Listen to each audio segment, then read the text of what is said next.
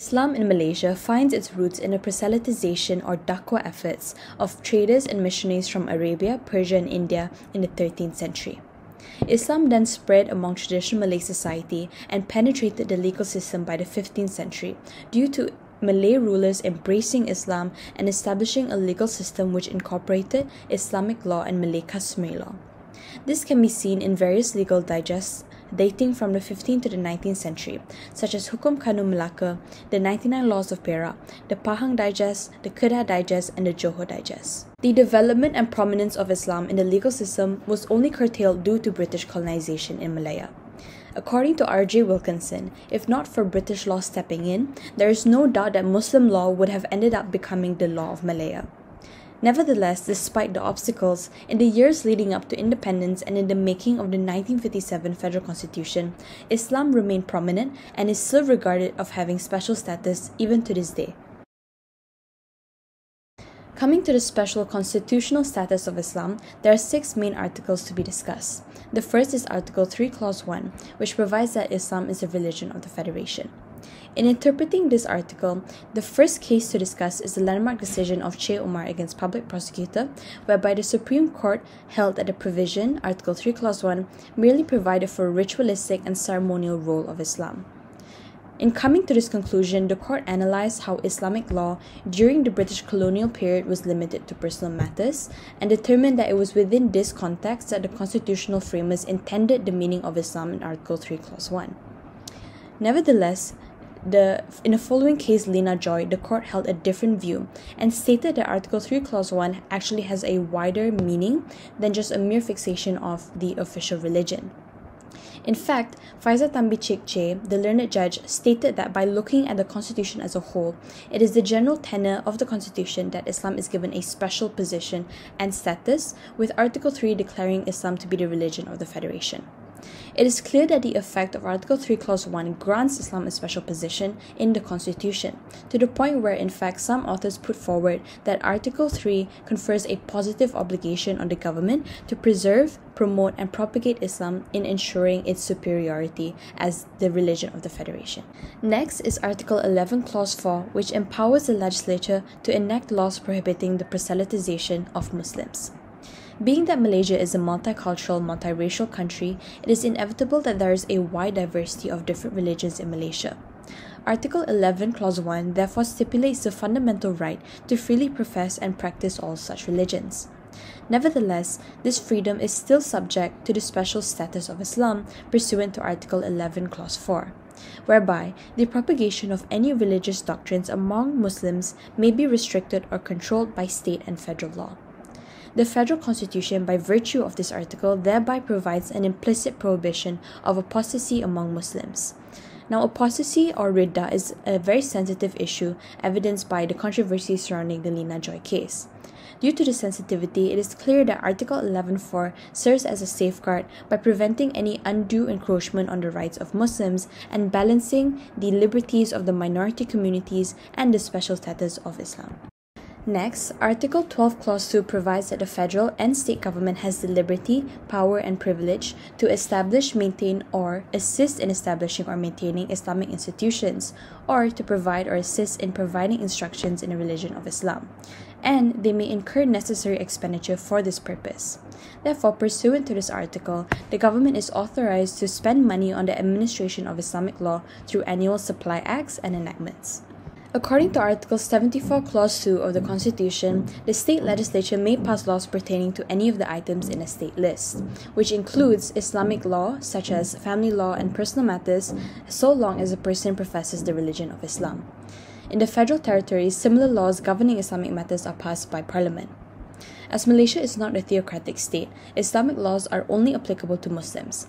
However, this does not mean that Malaysia is a secular state. In fact, by virtue of Article 74, Clause 2, there exists an Islamic legal system allowing Muslims in Malaysia to practice Islam not only in private, but also in public, with the government's assistance in facilitating the practical implementation of Islam. It is clear that Article 74, Clause 2 does provide a great deal of autonomy to the states when it comes to matters pertaining to Islamic law. However, it is not Overall, because according to Article 75, if a state law does contradict with a federal law, the federal law shall take precedence, and the state legislation shall be null and void to the degree of the inconsistency. As Malaysia practices a dual legal system, there is an establishment of civil courts and Sharia courts to reflect this. The Constitution then allows the establishment of the 3 levels of Sharia courts, i.e. the Sharia subordinate courts, Sharia High Court, and the Sharia Appeal Court, recognized as specialized courts pursuant to Article 121, Clause 1A of the Federal Constitution. This article precludes the civil court's authority over any case that falls under the purview and jurisdiction of the Sharia courts, and is significantly responsible for the recognition of the Sharia courts as it stands today. This clause was only included after a 1988 amendment, but its effect is significant as it catapulted the Islamic religious courts to an equal constitutional status with the civil courts. This means that now, the Sharia court system is a separate hierarchy from the civil courts, and there is no power of judicial review or appeal by the Federal High Court over the state Sharia court. The last point regarding the special constitutional status of Islam can be seen in how the Constitution actually makes it a duty upon the heads of state in Malaysia to be the head of Islam. This is pursuant to Article 3 Clause 3 and 3 Clause 5 of the Constitution, which makes the Yang di-Pertuan Agong the head of Islam in his own state, the Federal Territories, and the states of Malacca, Penang, Sabah, and Sarawak. Whereas according to Article 3 Clause 2, each Sultan of the state is head of religion of Islam in their respective states. It is actually defying the rule of the states or the YDPA in their capacity as the head of Islam is actually illegal.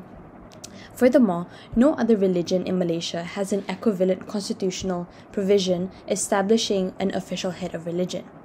It is clear that by explicitly incurring the right and duties upon the heads of state to be the head of Islam at the federal level and the state level is a recognition that Islam is of special status and must be protected.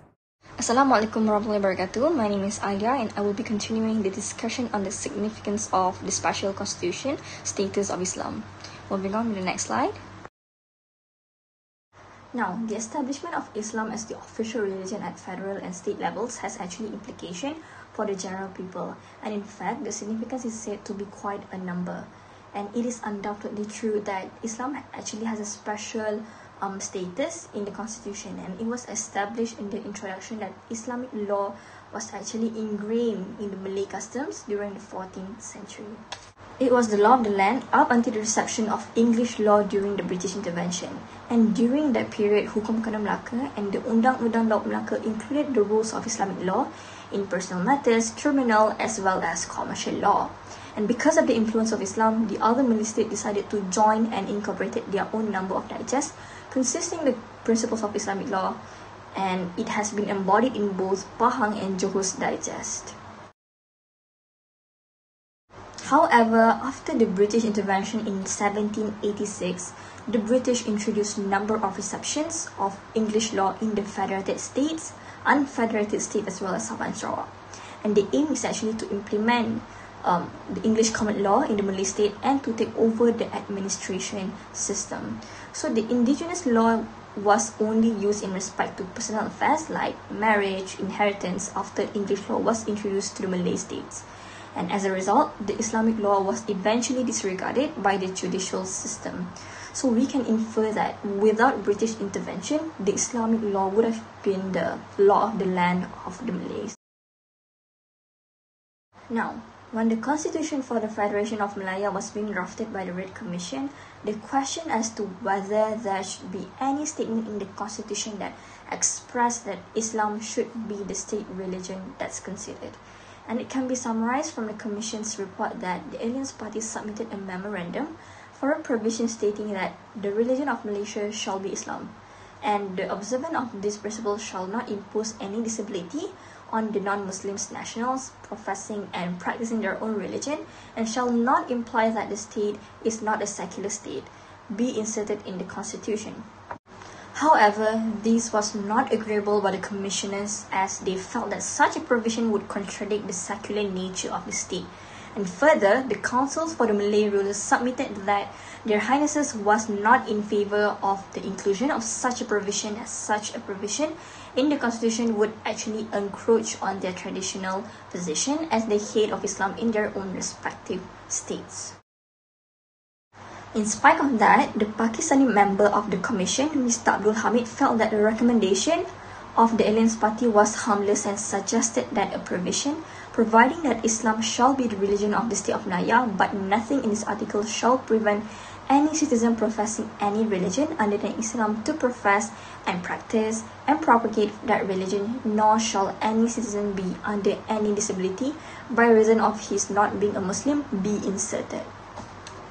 He further indicated that there were around 15 countries in the world that have a provision like that, but there was no evidence that a declaration of a religion has caused hardship to citizens of the respective countries.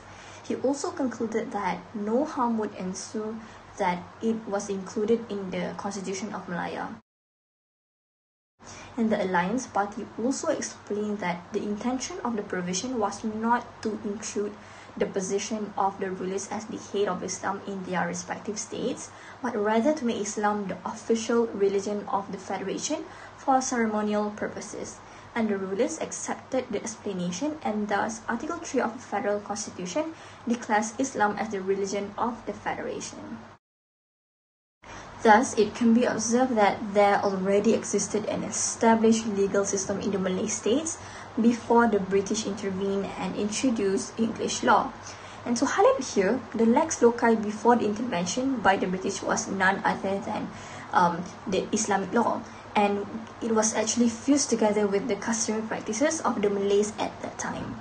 And in relation to the current times, it would be appropriate to say that the significance of the special constitutional status of Islam is actually due to its imposition by the Malay rulers who administered Islamic law in the legal system dating all the way back to the 14th century, and thus should be highlighted in the religion of the Federation.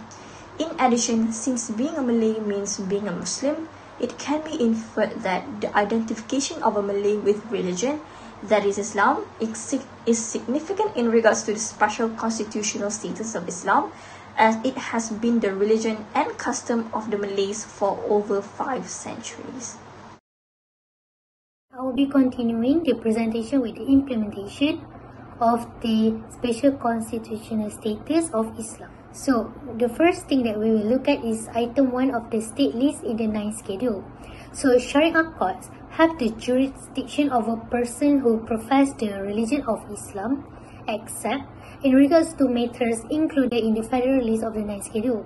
So, example that is provided in this item 1 of the 9th schedule of the state list is betrothal, marriage, divorce, zakat, fitrah, baitumal, and in this item 1 also mentioned that Sharia courts have no jurisdiction in respect of offences except insofar as granted by the federal law.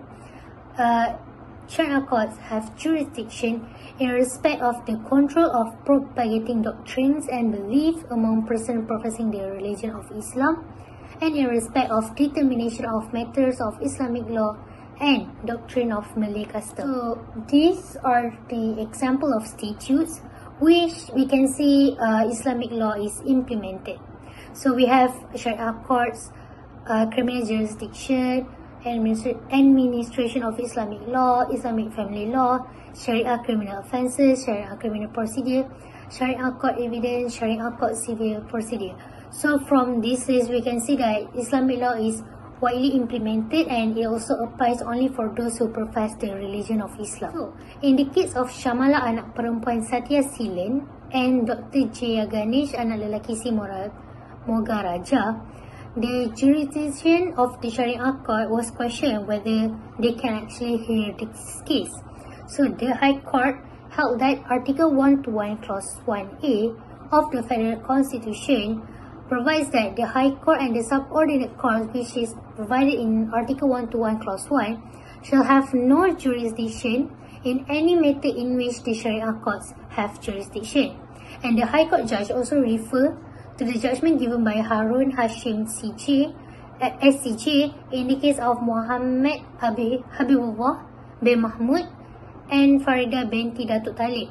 So in this case, Harun Hashim SCJ said that in Article 121 Clause 1A, in Article 121 Clause 1A, it is obvious that the Parliament has the intention to take away the jurisdiction of the High Courts in respect of any matter within the jurisdiction of the Sharia Court. Okay, so now we will move on to the current challenges that threaten the special constitutional status of the Islam. So, the first challenge that we found is whether this Article 3 Clause 1 is still significant. So, if we read Article 3 Clause 1 with Article 11, it kind of contradicting each other, because if Islam is the religion of the Federation, how significant it is when there is another provision that provides that everyone has the freedom to profess any religion. So how does this article will protect the special constitutional status that is provided in Article 3 Clause 1? So, in the case of Lina Joy and Majlis Agama Wilayah and another, the court say that Article 11 Clause 1 is to be read together with Article 3, Article 12 Clause 2, Article 74 Clause 2, and Article 160 in a harmonious construction. And we can also look at the case of Sukma Darmawan Samistad Madja and Ketua Pengarah Penjara Malaysia and another. So, in this case, if the person who professed the religion of Islam committed an act which is an offence both under the Penal Code and the Sharia criminal offence, so the courts will refer to the Article 121 Clause 1, which the courts that mentioned in this article will have jurisdiction to try such an offence. We can also look at the case of Che Omar Cheso and against public prosecutor, which provides that the term Islam or Islamic religion in Article 3 of the Federal Constitution in the context means only such acts as relate to ritual and ceremonies. And Islamic law was rendered isolated in a narrow confinement of the law of marriage, divorce, and inheritance only. And while Article 162, on the other hand, purposely preserved the continuity of the secret law prior to the Constitution unless such law is contrary to the Constitution. So from this case, we can see that the Islamic law can only be implemented only in personal matters. So now we will also look at the case of Mio Atikur Rahman Isha and others, and Fatimah Sihi and others. So according to Article 11 Clause 1 of the Federal Constitution, every Muslim has the right to practice his religion, and it is unconstitutional to restrict a Muslim from wearing a turban because doing so would violate Articles 3 and 11. So according to Article 11 Clause 5 of the Constitution, which supersede Article 3 and Article 11, the warning that the Muslim cannot wear a turban has nothing to do with the general rule of peace, public health, or morality. So from this discussion, we can conclude that Islam's status as the official religion of the Federation and its special constitutional status would undoubtedly be called into question if there are limitations on the areas in which its law and practices could be applied. So, if Article 3 Clause 1 provided that Islam is the religion of the Federation, but there are limitations imposed on Article 3 Clause 1, so it can question the special constitutional status of Islam. So, unless if there is any provision in the Federal Constitution which explicitly express that Islam and its law should take precedence over the civil law, then we can confirm that special constitutional status of Islam as the religion of the Federation can be protected. So that's all from me. Now I'll pass the presentation to the next person. Another challenge to the special constitutional position of Islam comes in the form of the doctrine of basic structure. The doctrine of basic structure was introduced by the Indian Supreme Court in the case of Kesavananda Bharati and the state of Kerala. According to this doctrine, the constitution has certain fundamental elements, or in other words, basic features that are permanent and cannot be changed or destroyed through legislative amendments. These basic features of the constitution are left to the court to determine, as they are not defined in the constitution. The judiciary has the power to abolish any amendments to the constitution made by the legislature if it alters the basic structure of the constitution. While the implementation of the doctrine of basic structure does not threaten the special constitutional position of Islam per se, it poses a threat towards the position of Article 1211A, which essentially restricts the civil courts from hearing matters under the jurisdiction of the Sharia courts, as prior to the amendment, this interference frequently happened. In Malaysia, the doctrine of basic structure was first discussed in the case of Loh Koi Chun and the government of Malaysia. It can be inferred that the learned judge in this case rejected the application of the doctrine, as Raja AZLAN SHAH, as His Majesty was then, was of the view that when the constitution was drafted, the framers armed parliament with the power to amend the constitution, as in his words, while the constitution must be as solid and permanent as we can make it, there is no permanence in it. The constitution must be able to adapt to change, and thus power of amendment is a means to it. The precedent set in Loh Koi Chun was reaffirmed by Tun Sufyan in the case of Pan Chin Holt against public prosecutor, where the learned judge pointed out the differences between the Malaysian constitution and the Indian constitution. He also expressed that it is not enough for us merely to say that Parliament may amend the constitution in the way they think fit, provided they comply with all the conditions precedent and subsequent regarding and form prescribed by the constitution itself. However, in recent cases such as the case of Semenyih Jaya, the doctrine of basic structure was inducted by the federal court, where it was unanimously ruled that the doctrine of basic structure of the constitution applies to our federal court, and that the power of judicial review is part of the basic structure of the constitution. On the other hand, in the case of Maria Chin Abdullah, the position against the application of the doctrine of basic structure was restored to the earlier position taken by Loh Koi Chun. The most important case when it comes to the application of the doctrine of basic structure and how it challenges the special constitutional position of Islam is the case of Indira Gandhi. The federal court in this case had restored the decision given by the High Court. Separation of power and judicial review are part of the basic structure of the federal constitution. However, due to the amendment made in 1988 by the parliament, the judicial power was removed from the judiciary. Justice Zainun Ali restored back the judicial power, as she held that Article 1211A cannot prevent ordinary courts from reviewing the act of Islamic institutions to determine whether these institutions have acted ultra vires their statutory power. This also includes the wrong treatment of a subject that falls within the jurisdiction of a Sharia court.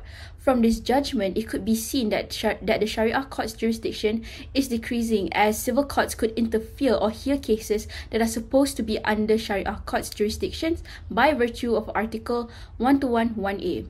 Thus, it can be concluded that the doctrine of basic structure could be a challenge to the special constitutional status of Islam in regard to the validity of Article 1211A. If this doctrine is adopted, Article 1211A will lose its relevance. When the said provision loses its relevance, the public would question whether it is significant to express that Islam is the religion of the Federation, as the decision of the Sharia court could be changed at any time through judicial review by the civil courts. However, if the doctrine is not applied to the federal constitution, then Parliament would have the freedom to amend the constitution to what they deem necessary, as there is no provision explicitly expressed in the federal constitution that prohibits the amendment of certain provisions. Besides, the federal court in Indira Gandhi's case held that Article 1211A was not meant to prevent civil courts from reviewing the decision made by the Sharia court. From this analysis, it could be said that there are advantages and disadvantages of this doctrine if it's applicable in Malaysia. Specifically, for the special constitutional status of Islam, this doctrine, if applied in Malaysia, would threaten the special position of Islam as the religion of the Federation, as the relevancy of the imposition of Article 3 Clause 1 could be in question. In conclusion, by virtue of Articles 3, 11 Clause 4, 12 Clause 2, 74 Clause 2, 1211A, and 3 Clause 2, it is clear that the Federal Constitution confers a special status to Islam. These provisions not only expressly legitimize Islam as the religion of the Federation, but also confer certain powers on the executive, the legislature, and the judiciary in protecting the status. Moreover, in analysing Malaya's legal system prior to British rule and the drafting history of the Reid report, it is clear that Islam has always been an integral part of Malaysian society and way of living. Despite this, there are still challenges to the special constitutional status of Islam today. In addressing this, it is worth noting that the Federal Constitution is a living document and should be interpreted with less rigidity and more generosity than other acts. This means that in applying any constitutional provisions, reference must always be made to the Constitution as a whole. It is submitted that given its special constitutional status, Islam in particular shall always be a consideration in interpreting the Constitution. So that is all from us. Thank you.